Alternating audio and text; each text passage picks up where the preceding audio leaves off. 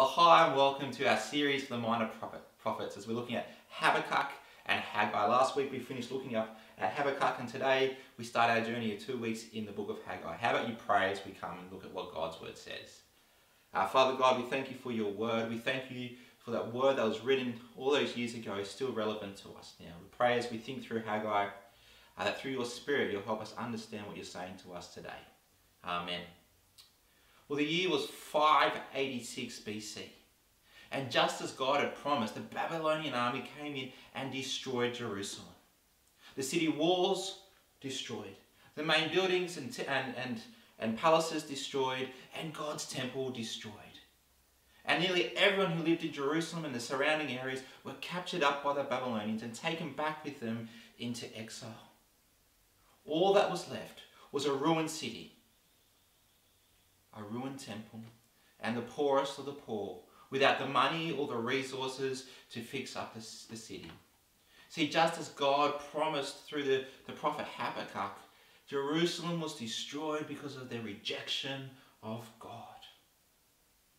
But just as God's promise of the destruction of Jerusalem came true, the destruction of the Babylonian Empire happened as well. See, God promised that he would judge them justly and fairly because they had rejected him and treated people in the wrong way.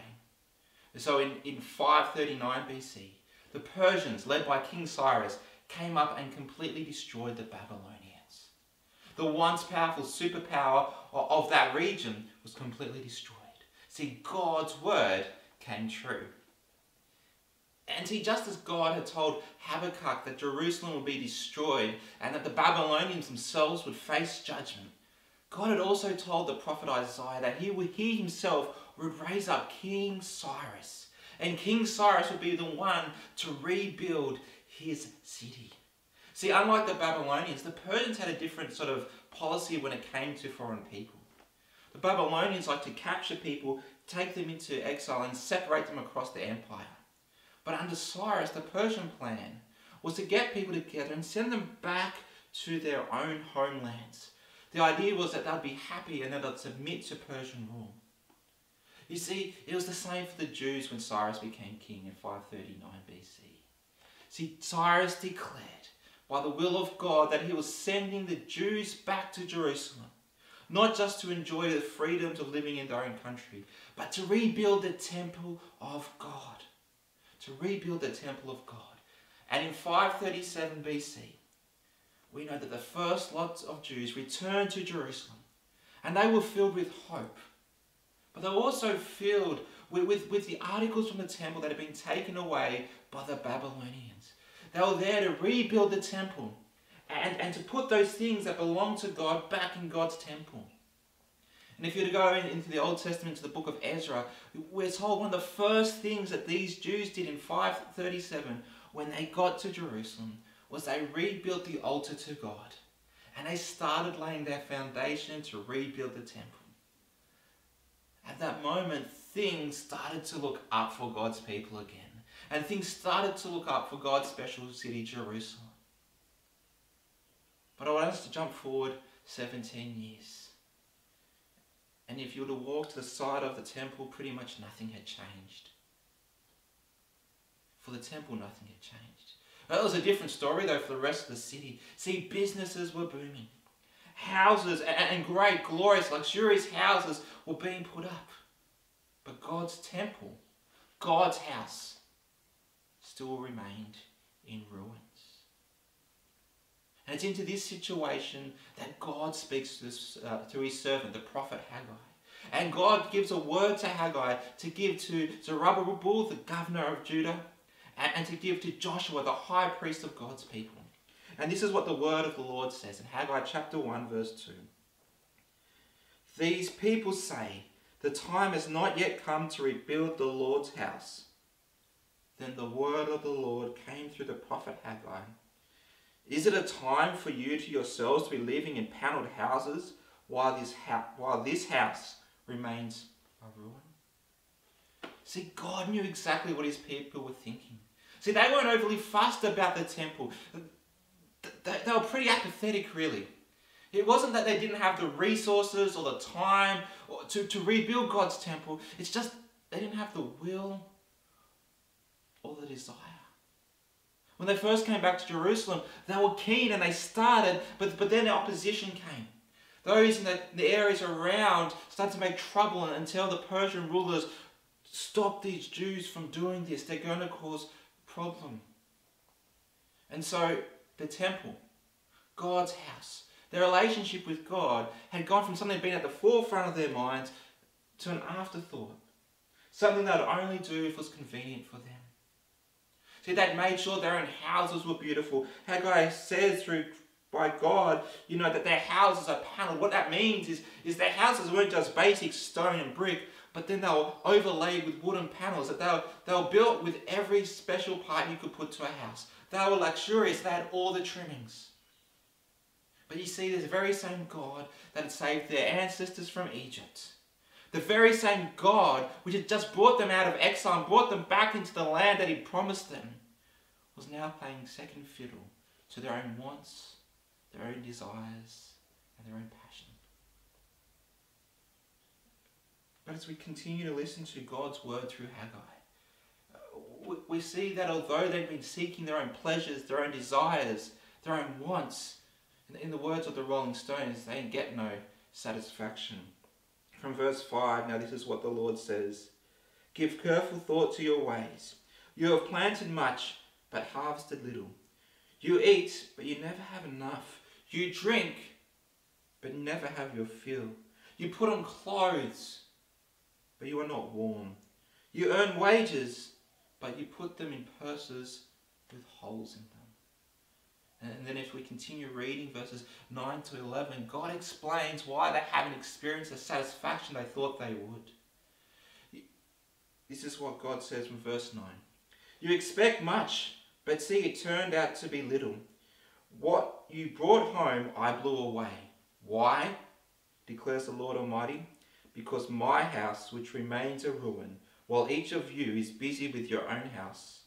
Therefore, because of you, the heavens have withheld their dew, and the earth its crop.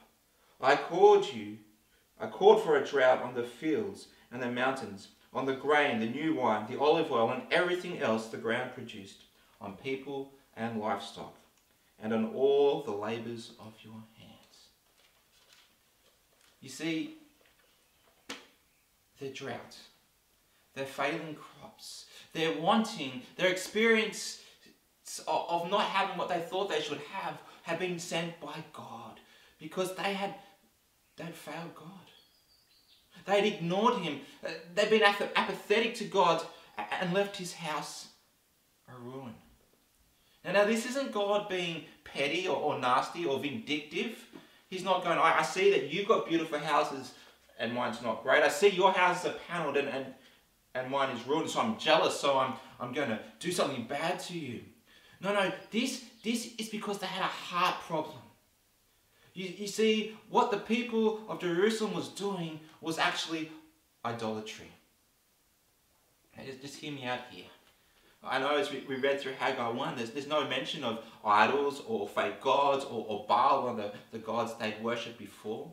And if you were to go to Ezra and Zechariah, which are books which cover the same period in the history of the Jews, you won't see mentions of idols or of statues or of Baals. But you see, at the heart, idolatry is whenever we put anything above God. And you see, what the people of Jerusalem were doing was they were putting their desires, they were putting their wants, they were putting their wealth above God. In fact, they had made those things their idols. You see, the temple of God wasn't just a religious building, a building you came in for religious ceremonies. And it wasn't just a house for God to live in, because we know that nothing we make can contain God. But no, the temple was a symbol of God's presence with His people. It was a symbol that God was with His people, a symbol of the promised covenant He had with His people. But see, their own comfort, their own wealth, their own well-being had become an idol, and so they become apathetic to God. They've become apathetic to living with God with them. And this is why God's temple still lay in ruins, because they had replaced God as the most important thing in their lives. And you see, this is why they're having failing crops. This is why they work but not feel the satisfaction. It was their sin of idolatry that was causing it. I just want to pause here for a minute and just have a quick moment to think about sin and direct punishment. Sin and direct punishment. You see, here Haggai clearly tells us that their failing crops, that their lack of sort of enjoyment of the things they were working at, but because of the drought they were receiving, was a direct result of their neglect of God, a direct result of a particular sin. You see when the Jews came out of Egypt, when God brought them to the promised land, as they're about to enter it, he makes a covenant, which is a binding promise with them. And we read about it in Deuteronomy. In Deuteronomy 11, we're told this. Deuteronomy 11 from verse 13. It's God speaking to the people. This is the promise that they make. So if you faithfully obey the commands I give you today, to love the Lord your God and to serve him with all your heart, with all your soul, then I will send rain on your land, so you may gather in your grain, new wine and new olive.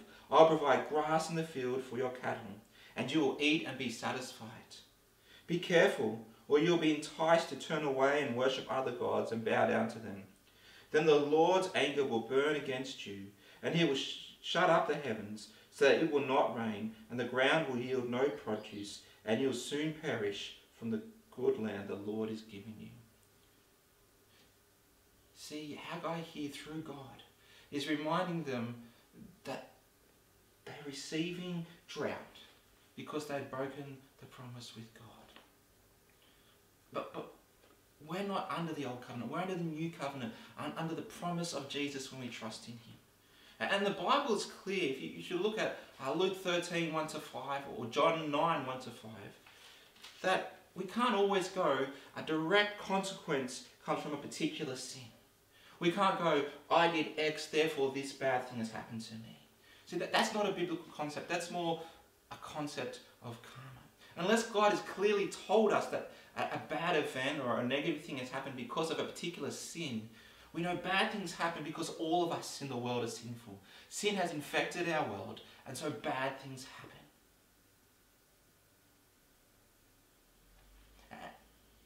And that should make us think we need a saviour. We need someone to save us from these things. And we know that in Jesus he died and he took that punishment. But whether we face direct punishment for our sin, or we just notice the impacts of sin on our world, and it leads us to contemplate our own sin, what we do know is we need to repent. We need to turn away from sin and turn back to God. We need to say sorry to God for the times we've gone against him. And that's the same for us today as it was for Haggai's people back then. And that's what Haggai was called by God to do. To tell them that you are facing these things because you have neglected me. Repent.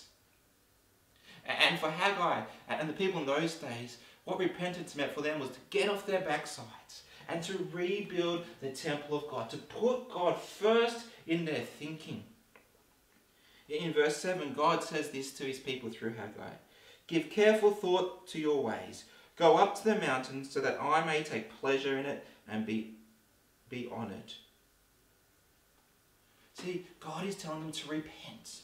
To stop thinking about their wealth, their well-being, their comfort, and to put God first. That means going up into the mountains and getting the timber, bringing it down and building the house of God. And to their credit, as Haggai brought this news, this message from God to Zerubbabel the governor, and to Joshua the high priest, we see they repented and the people repented. If you look through Haggai 1, you look at the time periods between when God gives these different messages to Haggai, you see it's less than a month from getting the first message until the people start building the temple of God again. They hear the word of God and they repent. And so God gives them another message and he says, I am with you. You see, when we repent, when we hear the word of God, when we turn back to God, God wants to remind us that he is with us. He wants to remind us that he loves us. And he wants us to remind us, to encourage us to keep putting him first in our lives. You see, I think a lot of us face the same temptations as those Jews in Jerusalem in the day of Haggai. You see, what was first in their mind was their wealth, their comfort, their well-being. And I think all of us are tempted at times to put God second or third in our thinking, put God second or third in our priorities, and focus on our comfort, to focus on our wealth, to focus on our well-being, and not God. And like I said earlier, that's a form of idolatry.